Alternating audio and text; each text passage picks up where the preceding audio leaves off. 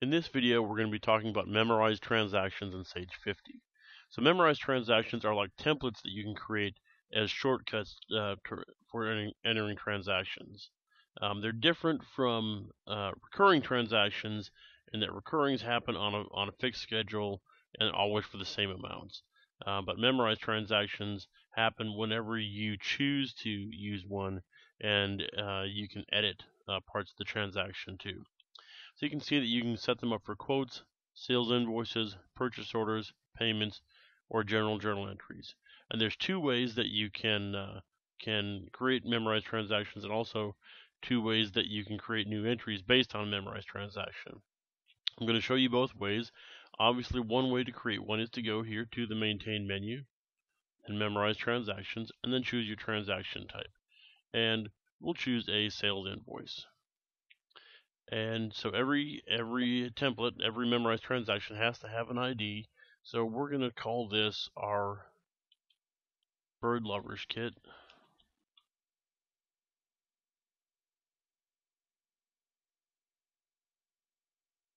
And we're going to skip the customer ID because we're going to make a package of items here that we could sell to any customer. So we're going to add one birdhouse kit, and there's going to be one bird feeder, and one bag of bird seed,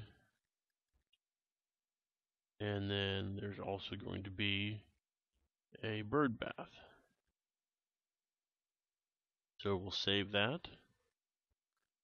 And then one way that you can use the memorized transaction is to start from the memorized transaction screen. So for this time, it's going to be memorized sales invoices, and you would find the template that you want to use here in the list, and click the select button, and it's going to create a new entry. It's warning me that I don't have enough inventory on hand, but that's okay for demonstration here. And now here's my invoice, so I could fill in whatever customer I want, and there it is. So I could change the date, I could make any edits, I could add items to this, well, whatever you want to do with it. At that point, it's just as if you had hand entered this. There's no link back to the template. So if you were to change this, it would not do anything to your template. And let's click new here. And we could also use it by starting from the transaction window. So in this case, the sales invoicing window. Right here, the list button that normally you would use to pull up an existing invoice, we're going to hit this down arrow that's next to it and choose select. And now you can see we get a list of our memorized transactions. So there we can choose our bird lover kit again and get the same warning. And there's our invoice.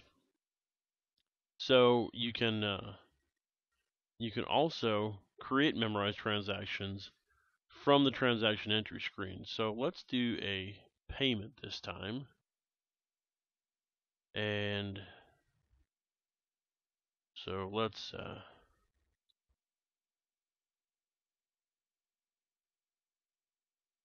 say that we want to make a loan payment.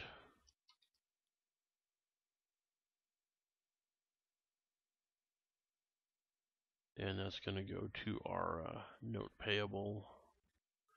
And then we'll have a line for interest.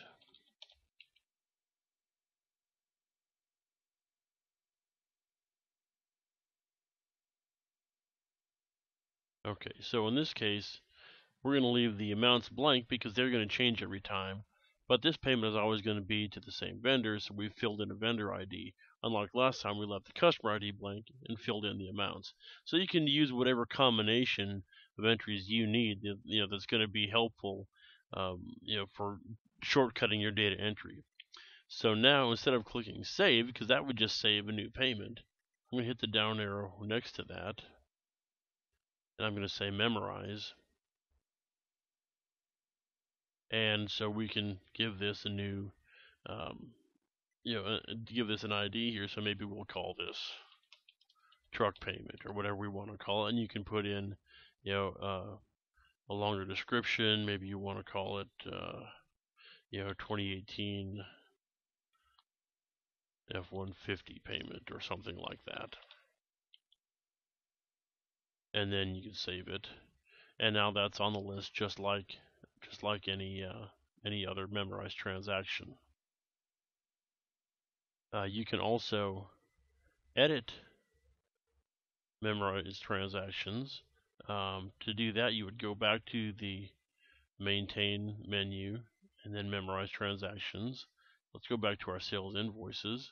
We'll pull up our bird lovers kit, and let's say that we want to change this so now the kit includes 2 bags of bird seeds. You would just make that change, save it, and then you're done. It'll use that these new settings the next time we use the memorized transaction. I do also want to make one other comment on using memorized transactions from the transaction windows. It does vary a little bit depending on the transaction type. They weren't always consistent in their methodology. So like here back in the invoicing window, if I wanted to create a new memorized transaction from here, I would go, instead of go, see there's no arrow by the save, but there is an arrow by copy here. So I would hit that and I would choose memorize for future use. And then it would fill that in here and give it an ID, description, whatever I needed to do with it. And that would create a memorized invoice for me. So a little bit different from the memorized payments. Same idea, just different, different location of the button. But you can always do all of them from the maintain menu and memorize transactions. So that's it. I hope you find that helpful. They can be really good, time-saving data entry shortcuts and prevent data entry errors too. Um, so I hope that you find a way to use those in your daily routine.